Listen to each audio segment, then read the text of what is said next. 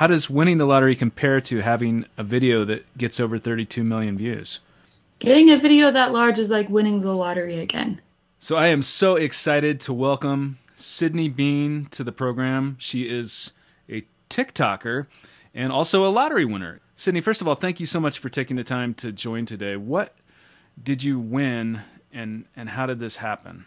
So in December of 2021, I went to visit my family in eastern Idaho. And every year on Christmas, we play a game. We kind of refer to it as the bucket game. It's an unofficial game that we put together where we take those 5-gallon paint buckets from the hardware store, and then we take turns, my 3 siblings and my 2 moms and I, throwing a beanbag into the bucket. And when you get it into the bucket, then you receive a scratch ticket. So my mom had bought like $150 worth of scratch tickets, just the $1 and $5 ones this year. And when it was my turn, we had done a few rounds and I kept missing, and my stack of cards was pretty small. So I asked my mom when I missed again if I could have a second try. And she said, okay, you can have another try. So I throw in the beanbag and I make it in the bucket that time. And then the ticket that I pick up, it was a $5 scratcher. It was a Sleigh Bells, like holiday-themed scratch ticket, and that ended up winning me the grand prize on that ticket, which was $50,000. So that is how I became a lottery winner. Wow. Well, congratulations. That is extraordinary. And you had some national media attention and had a video go extremely viral with over 32 million views. And I want to get to that in a little bit. But when you won this prize on a scratch ticket, a single scratch ticket, and won this vast amount of money, this huge jackpot, I mean, what did that feel like?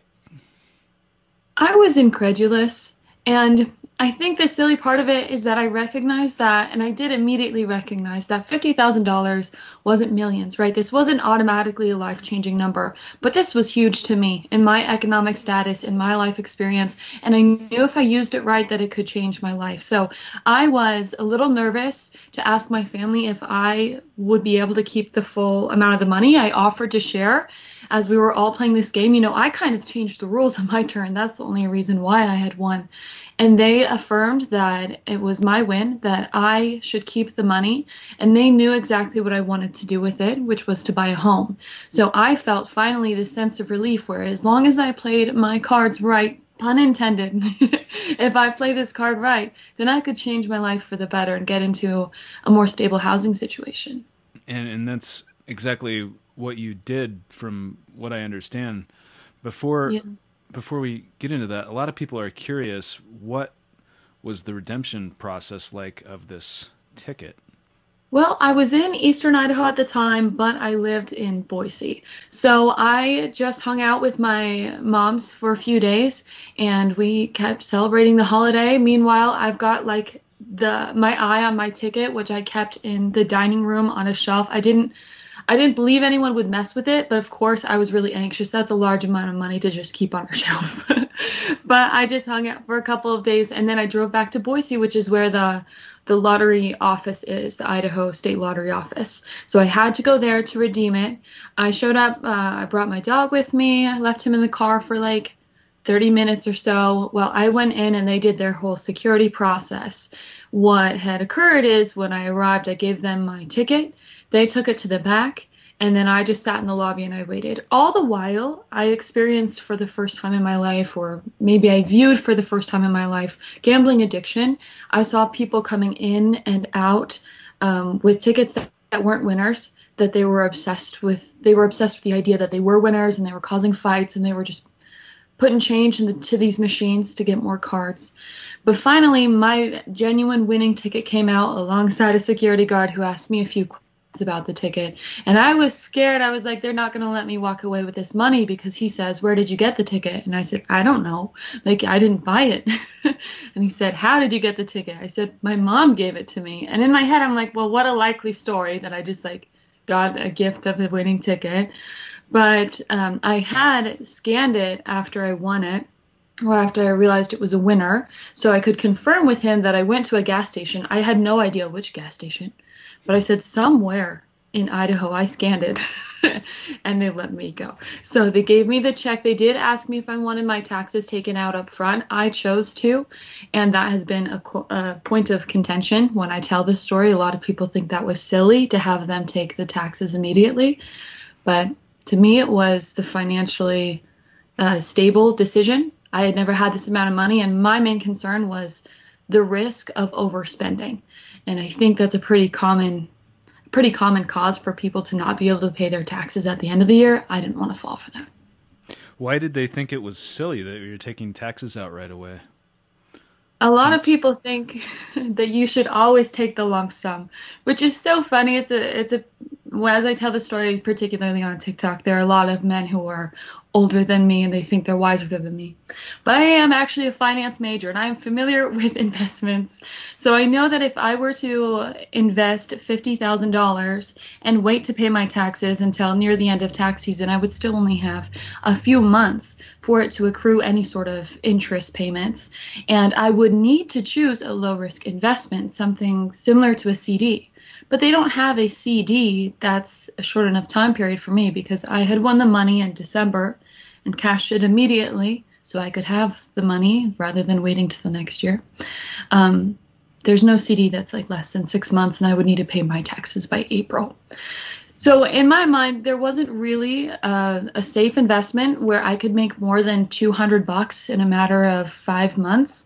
And so it didn't make sense, on top of the fact that I ended up needing tax documentation to purchase a house. They didn't believe me otherwise that I had just randomly come across this money without tax documents. And before you even stepped into the lottery office to redeem this, you were at a gas station checking it at an automated checker. I saw one of your videos on TikTok, and for anyone interested, you're at Sydney Kidney Bean on TikTok. In one of your videos, you mentioned checking the ticket at an automated checker in a gas station before you turned it in. What was that like, and how did that feel? As soon as I realized that I could have a winning ticket, and again, I was incredulous. I wasn't sure that I believed it was real because I had this core memory of when I was a child and my aunt sent my dad fake lottery tickets and we all celebrated thinking it was real and they were fake. So that's still where I was at. I remembered like what it felt like to think that you had won and then not. So that's why I was like, even though it was Christmas Eve, we had to find a gas station that was open, and there was one. So my siblings and I all got in the car, in my sister's car, and drove there. And they had their tickets as well. They wanted to see how much they had won, even though it was between like $5 and $30. They still wanted their money. So when I went to scan it, I thought, I don't want to go to the person, I don't want to cause a ruckus, and I don't want to put myself at risk. I'm a very, very passionate about risk management, as you can probably tell. So I scanned it at the automatic scanner after my siblings had scanned theirs. Every time they scanned their tickets, it'd be like winner $30 or $20. When I scanned mine, it just said winner. It didn't put the amount. So I knew for sure that it was an authentic ticket, but I was still a little worried that it didn't tell me how much I would get. And so what did you do then? So after I had scanned it and realized that it was a verified winner, I bought water and gum. And I'm pretty sure I paid for my siblings too. I'll have to ask them to verify, but I think I bought everyone little like candies or something at the gas station. And then we went home. And then I talked a little bit about what I wanted to do with the money, and my family engaged in that conversation, but I didn't want to talk about it too much because it didn't feel appropriate, where, you know, it is still disappointing to them that they didn't get it to an extent. Even though they didn't make me feel bad, I didn't want to sit there and dream about how cool my life was about to be. But I did mention to them that I wanted to buy a house, as they knew, and I thought my alternatives are to, well, stick around in Boise, maybe quit my job and just do school for a year so I could finally afford to focus on my studies, or we could do a vacation. But at the end of the conversation, they were like, just hang on to it and see like how you feel. Don't make a rash decision. And I was like, yeah, no problem. But I had no intention of hanging on to it. I knew I wanted the house. I disregarded the other silly ideas about how I could, relax for a year or do a vacation. I knew what would make my life better was to invest it in property. And you had an op-ed in the New York Times not too long ago where you mentioned, and I want to ask about that in a second, but within this, you mentioned that you were actually browsing houses before you won, were you imagining places, or what was happening with that? Well, yeah, my life before I won the lottery, I was living with a roommate. It wasn't my first time living with a roommate, but it had never been this bad before. I had moved in with someone that I didn't know too long, like probably 5 to 6 months, and we hit it off right away. We both had dogs the same age, puppies, that loved each other, and I wanted what was best for my dog, and it's also incredibly unaffordable to live in the Treasure Valley. It's known for being one of the places in the United States that has the largest disparity between income level and cost of living. So to share an apartment, I was paying $1,100 on average a month for my half of the rent and utilities. But working at a public elementary school as a paraprofessional or teacher's assistant, I was making about $9 an hour. So I had to borrow money from my student loans to live. I had to take out more loans just to cover my cost of living despite being a full-time worker. And then the real concern beyond the financial aspect of this was that my roommate often wouldn't pay her rent on time, which would mean that I would have to come up with an extra $1,000 or so a month to make sure that we didn't get late fees and didn't get evicted. Our downstairs neighbor was trying to have us evicted because of noise. My roommate stopped taking care of her dog. So when I was out of the house and she was out of the house, her dog was at home for hours and hours, like upwards of 10 hours at a time. And then she would have parties as well. So in an apartment, we were making our downstairs neighbor miserable. It was making me miserable. I felt terrible and like guilt-ridden for this dog, but I could only do so much. And so, yeah, I just hated living there after a while. That's why I began to dream about what I could do in the future. And I say dream because I knew it wasn't an option. But I also am fully comfortable, and I always have been comfortable with planning on making my life better, planning on doing the things that I want, even if they don't feel reasonable at the time. So that's what I was doing when I was looking at Zillow, when I was researching mortgages, when I was asking questions to people with homes. I was dreaming, but really I just was planning without the feasibility. Before you won the lottery, you were Yes. planning all of this. For months I was planning it, and that's really the only way. I guess it's a coping mechanism that works well for me. If I'm in a situation that I don't like, I make my next plan. I dream about what my life is going to be like, how I can make life more enjoyable, and in this case, my life was beautiful, as it always has been, but the living situation was just so stressful that I couldn't stand it any longer. So the only way to cope with that was to dream and plan for this next step, not knowing when I could take that step, but knowing that it would need to happen eventually to make my life better. So what did that feel like when you could actually make this happen, when it did become a reality and it could help you buy or invest on real estate, which I believe is what you did, but what did that feel like when all of a sudden this dream could become a reality? It has been exactly what I envisioned.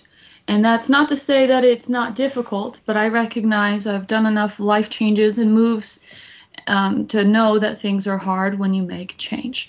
But everything is truly so much better because my dog has a yard. Like, that's a big thing. I don't have to just let him walk around outside at the apartment occasionally. Like, he can go lay out in the yard.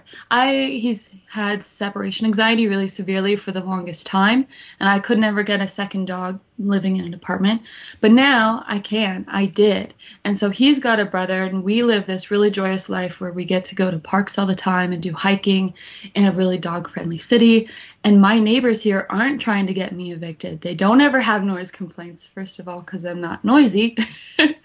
But also, they'll bring me organic vegetables from their garden. They'll ask how I'm doing. We take our dogs on walks together. They invite me to the farmer's market. It's just this beautiful, affordable town, Pocatello, that I live in. And I got to say, every aspect of what I'm doing feels nicer, and I know I'm doing it in a stable sense. My mortgage is $587 a month. I could not have ever imagined that. That's incredible. It wasn't too long ago that you actually wrote about this in the New York Times. There was an article in the New York Times that I believe was an op-ed. So, which means for people that aren't familiar with journalism terms and so forth, that you wrote this article. Is that correct? And how did that come about? Well, as you had previously mentioned, I do TikTok. I have for about a year now. That was part of me needing a social space when I first moved to Pocatello, and I found my community online at first. So I started making TikToks every single day, and I mostly told stories about my life. So I kind of built my community surrounding this account of @SydneyKidneyBean on TikTok, and when I stepped into that role of being an online storyteller, I began to gain a lot of attention, and especially for being intersex, telling my story about my biology and being an educator there. But when I gained a following of about like 60,000 followers, I started to mention how I had won a house. Not won a house. I won the lottery to get a house. And it got a little bit of traction, 20,000 views or something. It was nice.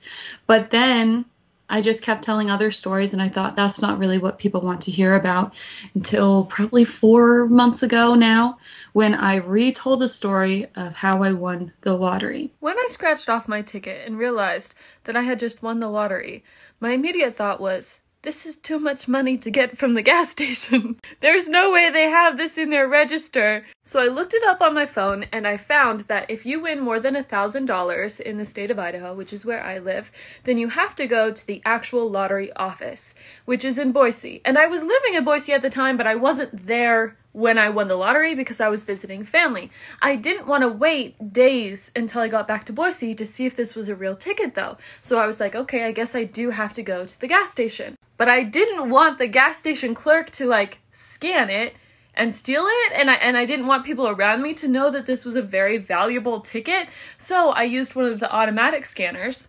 The automatic scanner confirmed my wildest dream that this ticket was an authentic winner. And at that time I had a larger following. I was, I'm better known now on the internet, so it took off, gaining over 30 million views. An editor from the New York Times saw my lottery video and sent me an email and said we would like to do an article on this. I was very excited because I am used to news outlets reaching out to me and wanting to do little summaries of my videos. Normally they're like the UK Sun, and that's beautiful. I love them, but it's like a tabloid type of thing, So yeah, I'm used to smaller tabloids reaching out to me and just being like, OMG, viral moment. When the New York Times reached out, then I thought this is going to be an actual story. So we set up a phone call, and I'm speaking with the editor on the phone, and he says, I love your videos, I love your story, I want to dive into this. And then he asked me how much experience I have with writing, and I said, do you mean how much experience I have with writers? Because I work with them, I work with reporters a lot. And he said, no, we want you to write the article. And I was like, I have so much experience, no problem, I can do that, knowing that I'm not a writer. But I believe in myself, so I was just like, yes, absolutely, no problem, I'll write this. But we spent about a month working on the article, developing this story of, well, I suppose we wanted to tell the story in a way that highlights the fact that people are working themselves to death and still unable to afford stability. And that is wrong. And there's no way that I could imagine myself escaping that if I hadn't won $50,000, which is a beautiful story for me, but it is also a tragic story for Americans. And that's what we wanted to discuss. And I think that we've gotten that point across. It took a lot of work and a lot of help from the editing team at the New York Times, but it's turned out to be pretty well written and received. Sometimes people get a little caught up in this whole well, you're just bragging, you got to win, I can't hope to win. And that's really not what I'm trying to say. I'm not saying that everyone can win the lottery, because unfortunately we can't all win. But we can all dream about where we want to go next in life. We can all plan and work hard and hope. It sucks. That's all we can do. But I respect that that's where the financial situation is right now for most Americans. Yeah. And what was it like when the article was published?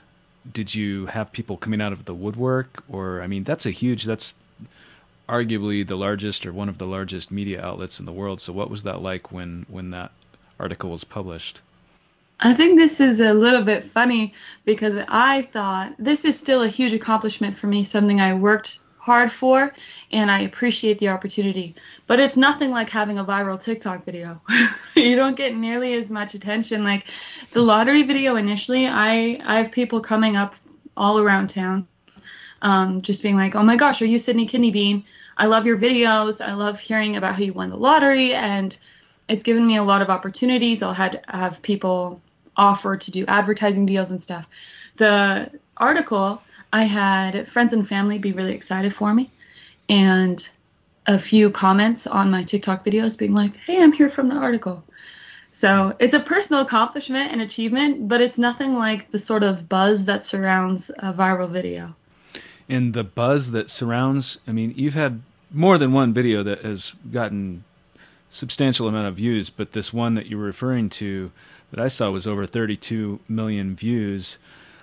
Mm-hmm. And so what did you expect that to happen before it happened? And what did that feel like when was it an overnight thing that went viral? What did that feel like? Yeah. Well, that's a good question. It wasn't expected, but also it is because I work really hard to do what I do on TikTok. I'm very vulnerable and honest, and I love storytelling. So almost every day I get on there and I make a video or two, and I expect that it will lead me towards success, and I expect that every so often I'll get a viral video. I never know which one, and I feel comfortable knowing that it's not up to me. I don't always know what people want to hear or how a video will be received. I just do my best to put out quality content. And when I told that story, I only told a little bit of it because I thought, why get into it if people don't really want to hear it? When I had a smaller audience, I talked about the lottery. People didn't really like it. So I only told like a minute and a half. So I'm sitting in the lobby of the lottery office, and across from me is the safety glass and the secretary, and then behind her is a bunch of offices and cubicles. So a guy walks from back there into the lobby, and he sits down next to me, and he's like, I'm security. I gotta make sure this is legit. And I was like, okay. And he said, where did you buy this lottery ticket? And I said, I didn't buy the lottery ticket. My mom gave it to me. And then he said, okay. And where have you taken the ticket? And I said, I've taken it with me everywhere. I really don't want to lose it. And he's like, no, I mean, like, did you scan it somewhere? Like, give me a timeline. So I told him that I had taken it to the gas station. I scanned it there, and it said it was valid. I scanned it a few times when I was there to, like, make sure. And that's it. Like, I had gotten it in this city, and then I took it here to Boise. And he was like, okay, that checks out. You can have your money.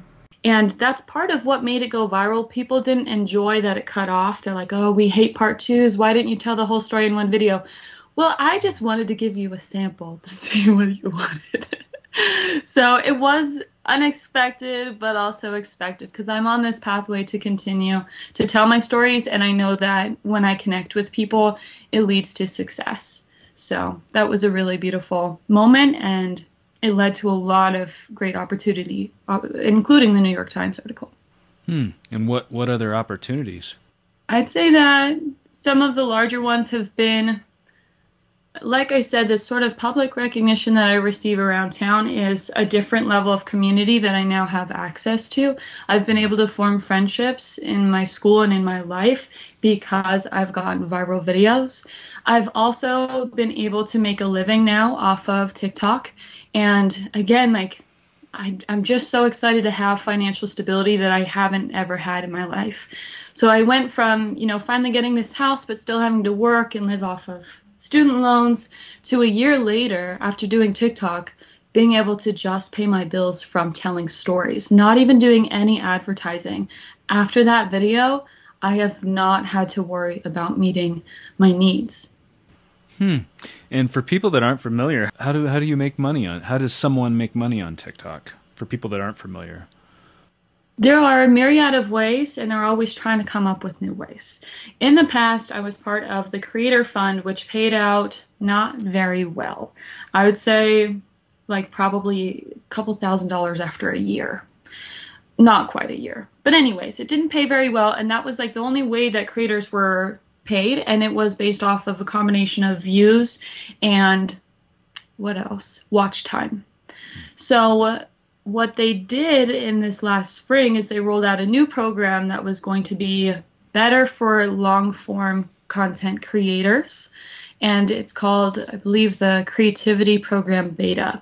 Still a beta program, but what they are doing is they are promoting the work of those who make videos longer than a minute, and they do so by actually paying you when you get views and watch time and engagement. So that is now how I'm able to sustain myself off of TikTok.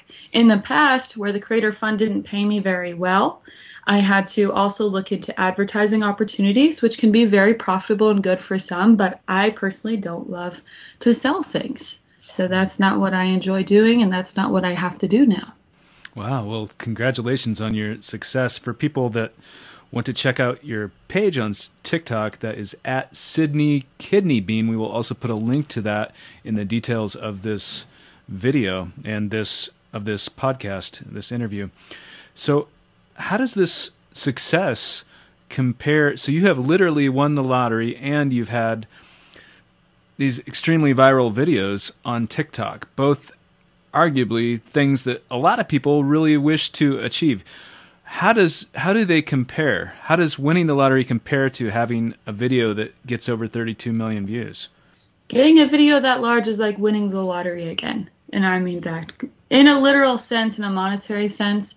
It's not a $50,000 video, but it is a video that provides me stability in my career on TikTok, the same way that my house provides me stability in my life to live and sleep in my own bed at night. So I think that they are very similar in comparison in the way that they have changed my life because I use them appropriately. I like to believe that I do. I think that if I work hard and I have objectives, that eventually I will reach them. And I try not to worry about when or how, and that's what makes life so much fun, is I always expect success for myself, but I don't know what that success is going to look like. So that's what I continue to live right now, and it's been especially lovely to experience these two really big landmarks in my life just a year and a half apart. And you made a video about your thoughts on luck and how you, well, I'll let you explain. Oh, yeah. But you made a video on your thoughts on luck and how I believe that you were alluding to some of your spiritual thoughts. And I know some people watching this are into this topic, but what are your thoughts on being lucky when it comes to spirituality and that sort of thing, or energy?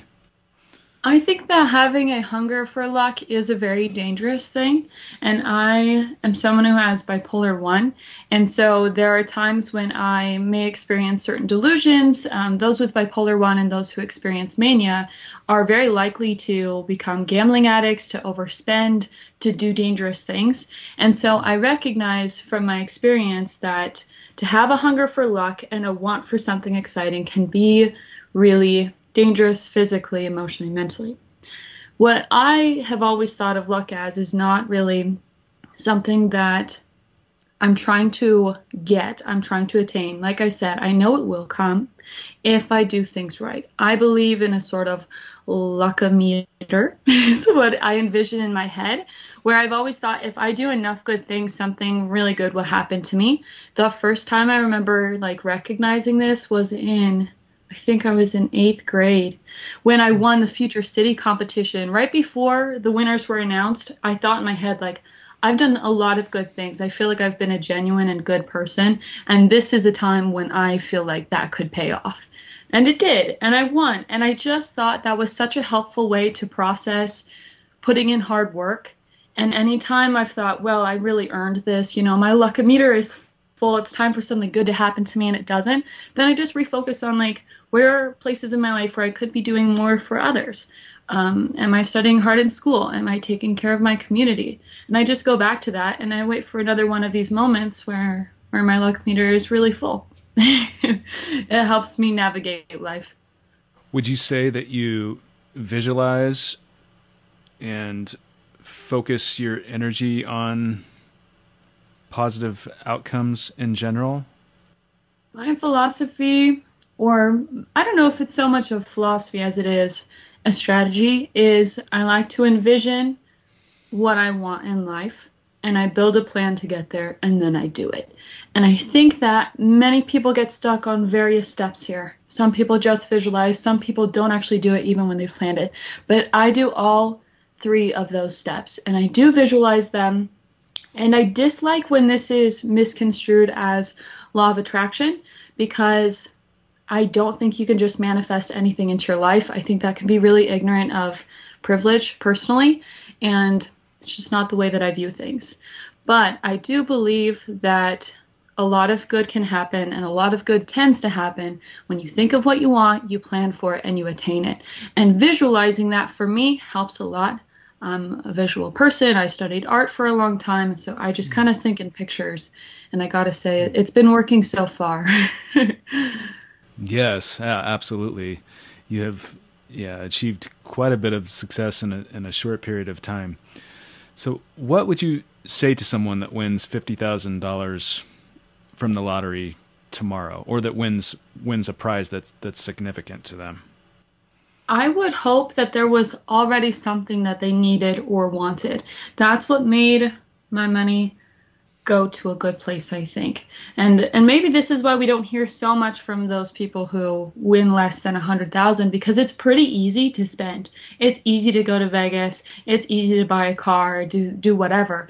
But I hope that when people have a stroke of luck, they think about what they've been needing and wanting, and that's what they put it towards. Sometimes we get this magic of money before our eyes, and there's so much emotion that goes into financial management that interrupts financial management, really. And it's best if you can set that aside and think about what you needed and wanted before you had money.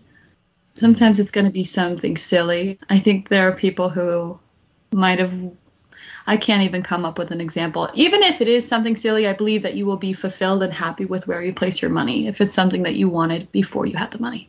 And for you, it's real estate. Yeah. For me, it's my house. Mm-hmm. And it has been everything I imagined it would be. How did people react on TikTok in the comments with your video that went viral about this? Most people were just mad that my initial video was so short. They hate watching part twos. So a lot of people didn't like my storytelling. But that's because people like to comment when they're angry. I suppose the larger portion of commenters were telling me that I shouldn't tell anyone that I won the lottery. They didn't know that I had already spent my money. So they thought it was absurd that I was telling them the state that I live in and that I had won. But I actually challenged this idea of not telling people you won. I can understand it's different with varying amounts, but I do believe that if you are around people who really love and care about you, it's not generally an issue. Flaunting money could be an issue, I suppose. But anyways, not to get into that. There are a lot of people on TikTok that just feel happy to see lottery money go to something that feels worthwhile. And I think the unfortunate thing is that it feels so worthwhile, and my story resonates with people because we're all dreaming for stability that we can't have no matter how hard we work. So to finally see someone get it, it makes people feel good. Yeah, it's a really, really wonderful story. I am so happy for you. So I want to ask about the check, because with a lot of lottery wins, of course, they give you people these giant checks and take photo ops and so forth. What was that like? Did they give you a check, and how did they pay you? So they gave me a medium-sized check. So it wasn't a tiny check, but it was like 3 feet long. So it was still pretty big. And it was on poster board, and they did have me pose with it, which I didn't want to do because I just wanted to grab my money and go, but I'm also too embarrassed to say no. So I just sat there for the little picture, and then they walked out with the real-sized check and gave that to me, which I just drove over to my bank. And I used to work at a bank. I'm familiar with how normally if people come in with lottery checks, you have to talk to them and be like, you're being scammed. But these people, they must have seen lottery checks in the past because they knew it was legitimate, and it was made available in my account within 24 hours, I believe. It was quite rapid. But that's also something that can be done when you are with a bank for a long period of time. The variables on your funds being available depends on whether or not they can legitimize the check as well. So it was pretty simple. Were you nervous at all when you were carrying around a check for that amount when you were going to cash it in? The windows were up in the car, absolutely, because I was so scared it would fly out the window. But again, I used to work at the bank, so I knew that even if I lost this check, then I would just go get it reissued, which would not be fun. But that helped calm my nerves. I think that payment it's not as what is the word? It's not as frivolous. There's a lot of technology behind payment now, so I knew there would be proper record. And in the state of Idaho, do you have to claim prizes publicly, or do you have a choice? I don't know. I just was focused on my own thing. So I didn't really want to be on the website, especially now, because people have looked me up and, I try to be private, but I realize that's not really sustainable in the world of the internet. So it would have been nice if I could be private, but I didn't ask. So either it's an option and I'm just too timid, or it's not an option. I want to back up real quick. Before you even redeemed the ticket, what did you do with it? Did you put it someplace secure, or what happens with a ticket worth $50,000 before you bring it in? My mom has a hutch of sorts. It's where, you place the fancy dishes, and it's got a little cabinet on it. And I thought, I don't want this in my room, especially because I have a dog. I would hate for my dog to chew it up. So I'm going to place it on the hutch, and everyone knew. And I thought, I said out loud, what if someone steals it? My mom's like, no one's going to steal it. We literally just sat there and let you win your $50,000. No one's going to steal your money. And I was like, you're right. I was just being a little paranoid. So I left it there for a couple of days underneath a vase that I set on top of it just to keep it protected. I don't want it to get wet or anything. So when it was time for me to leave, I just grabbed it and I put it in my car and I left. I think it was just in the little compartment underneath the radio, so I could watch it while I was driving. And yeah, no ill came of it, of my placement of the ticket, luckily.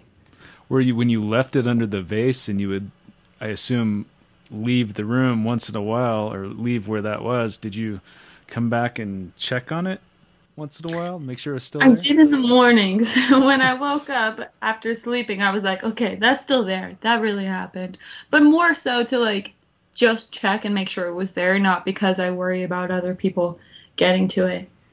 Yeah, I'm just very lucky to have an incredibly trustworthy family that would never do that. So even in my moments where I was like, what if someone steals it? That's an absurd thought. They don't want my money. They're happy for me. If it was them, I would have to respect them too. I think we're all that same way. Mm-hmm. Yeah.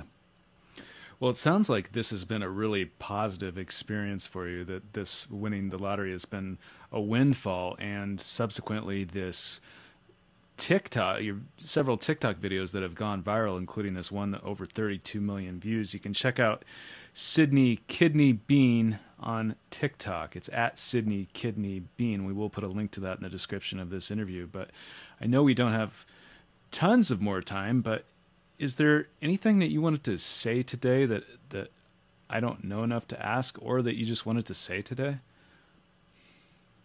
Well, I did get back some of the money in taxes. So I initially paid $15,000 almost in taxes. And, well, let's see. I gave a $50,000 ticket for about $37,000 on the check, and then I regained $4,000 on my tax return. So I didn't expect money back, but I was pleasantly surprised when I received money back. In the past, when I've talked about this, a lot of people have asked if my mom was jealous because she's the one that bought the ticket, if I repaid her $5. When I tell her about these comments, she just laughs. She's like, why would I want your $5? Why would I want your ticket? That was for the game. It was for the family. I'm just happy that someone won. So I think that's what I would just reiterate, is that the reason why I was able to attain my dreams after after winning this amount of money was fully because of my family, not only because they facilitated the winning ticket and because they let me change the rules, but because they support me and they protect my dreams. And I can't be more appreciative of that. Yeah, that is wonderful. I'm so happy for you. Thank you. Appreciate you. Yeah. And is there anything else that you wanted to say about this? Maybe live life like you are going to win the lottery just in case. Like plan on it, plan on winning some money, because it's always good to have an idea of what you would do with $50,000. It can really help you out if the time comes around, and it's a fun game anyways. Absolutely. And you can't win if you don't play. As cliche, I mean, it's true. But I've never bought a ticket. I still haven't. You've never purchased a lottery ticket? I have never played the lottery, and I'm the only person I know who won the lottery. Well, now I know you, but yeah, I've never played. I had like a thought about it the other day. I was like, I feel like I should put some money into that machine over there, but I didn't have any cash. So why have you never played the lottery? Well, my luck-o-meter, I'm not sure it's full yet. And also, same thing is like I recognize that it can make you hungry for it, and I have a mental illness that can like cause you to like want to risk things and to gamble. Like it's pretty well known that those with bipolar 1 can become gamblers. And I just figure like, why go into it for no reason? If I feel one day a specific urge to buy a lottery, then I'll assume it's my luck-o-meter telling me it's time. But until then, I'm just not even going to worry about it. Maybe that sounds silly, does it? No, not at all. Well, you won. Have you been playing? I don't play very often these days, but I mean, if something inspires me, I'll play. But I always tell people to, never spend more than you can afford and have fun with it. Mm-hmm. So if you're having fun with it, but also remember that you do have a chance, because somebody has to win. It's very true. Yeah. It's safer. I like the idea of attaching it to a game the way that my family does, because it can make it like a really safe and exciting thing and a family moment, rather than just like, oh, every time I get cigarettes, I also get a lottery ticket. Like, that's not maybe a sustainable habit. Yeah. And that's something that your family does regularly or annually, or last year no one won anything. It was a little different, but we'll do it again this year. Well, I hope someone wins another grand prize. Well, if the luck-o-meter fills up, it is completely possible. We all got to be really good this year. It's possible that I have just like taken the story of Santa Claus. Like, if you're good all year, you get a gift. Maybe that's where I'm getting this from. You can check out Sydney Beans on TikTok at Sydney Kidney Bean. Again, we will put a link to that below. Sydney, any last words here? I appreciate you, and I love your podcast, so thank you for having me. Yeah, thank you so much for joining today. I really appreciate your time. Your story is very inspiring, and I am so happy for you, so thank you very much. Thank you. So that was my podcast interview with Sydney Bean. If you liked this video, go ahead and hit the like button. Let me know in the comments, what did you think of this interview? I love checking out your comments. I will put a playlist to other interviews with lottery winners on this channel in the description of this interview. Get notified when new interviews are released on this channel. Go ahead and subscribe and hit the bell icon to be notified when they come out. As always, thank you so much for watching, and thank you for your support.